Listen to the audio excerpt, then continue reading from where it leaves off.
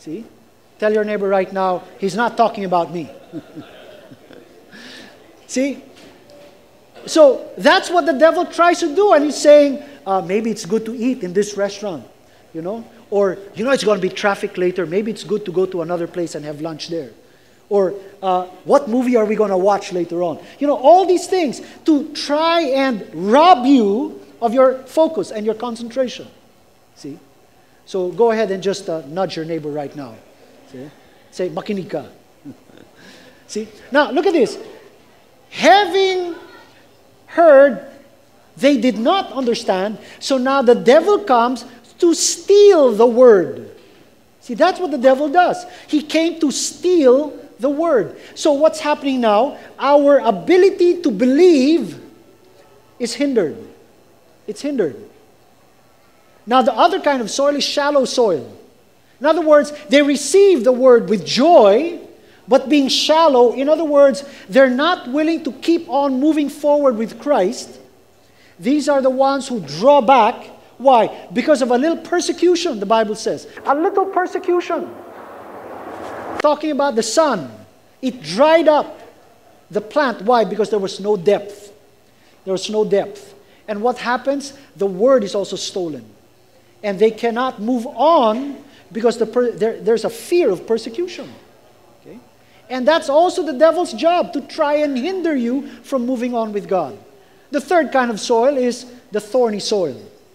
So here's a soil that received the word, understood it, started to grow, but they get distracted easily by the cares of this world, by the lust of the eyes, the lust of the flesh, the pride of life.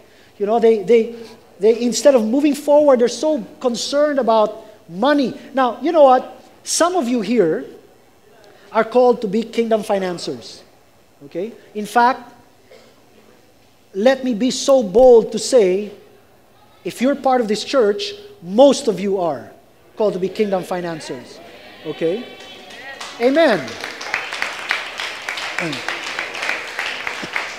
Why do you think? You know, some of you are saying, you know, I really would like to be a kingdom financier. I can't even finance myself. I don't even know if I can put food on the table. You know, why do you think the devil is hitting you so hard in that area? It's so that you will be concerned about this thing and then pull back and say, maybe I'm not called to be that. See? I was listening to a preacher, actually my wife was, and she got so excited, she made me listen to a certain portion. I was listening to Chuck Missler, and he talked about the Philippines in his, when he was talking about a particular topic, talked about the Philippines, but his focus was more on the economic crisis in the Philippines. Is why do you think the devil is hitting the Philippines so hard in the area of their economy? It's forcing people out of the country. In, where is it? Saudi. In Saudi Arabia alone, there are 900,000 Filipinos. About half of them are born-again Christians.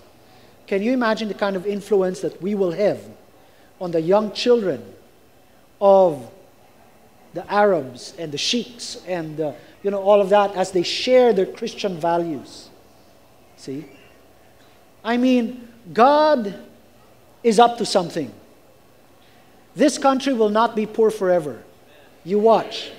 This country will not be poor forever. See?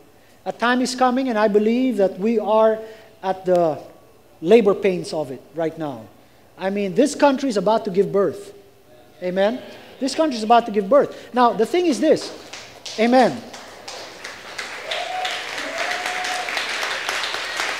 Now, that was a good place to say amen. Amen? Now, the thing is this. You are part of that. See, you're part of that. See, if wherever your calling is, that's where the devil will hit you the hardest. See, the devil doesn't care that you do good works as long as you're outside your calling. As long as you're outside your calling. You know why? Because in your calling is where you will be most effective. In your calling is when you are most dangerous against him. In your calling is where the blessing is. The manifestation. See, the Bible says the blessing of the Lord makes you rich. See? God has a call on your life to maximize you. Every potential inside of you, every gift, every ability, every talent will be maximized. It will bring you joy. The reason why so many people are bored is because they're doing something that is not part of God's call on their lives. That's the only reason why people get bored. There are too many things to do. And people are still bored. Why? Because they're not maximized. There are too many parts of them that are not being utilized, so they get bored. What we need to do is to come before Him and say, Lord, what is my calling? Don't be afraid of it, because all the plans of God are never to harm you, always to prosper you, that you might have hope and a future. Amen? So His plans are always good. You can't go wrong following Him. Here's a little bit of good news. Not all of you are called to be a pastor. So don't worry. Some are saying, wow, the only way to serve God is to be a pastor. You know what? Some of you here, most of you I think, have stage fright. Right? Most of you do. If you have stage fright, chances are your calling does not include being on stage. Now, if you have abnormal stage fright, chances are your calling is to be on stage. And the devil is using it to keep you away from the stage. That's what happened to me. Abnormal stage fright. I would rather fail my recitation than to stand in front of my class to recite one stanza of Invictus. There's a new movie coming up, by the way. Morgan Freeman, right? Invictus. Good movie, I think. So He came to disarm the powers of the devil, set us free. And finally, He came to save. He came to save. This is what I love the most. Amen? He came to save. Amen. There's nothing much to say here except Luke 19:10, for the Son of Man has come to seek and to save that which was lost. Let me just show you a couple of things here real quickly. The word seek means, among other things, to demand something from someone. To demand something from someone. And this is a double-edged sword.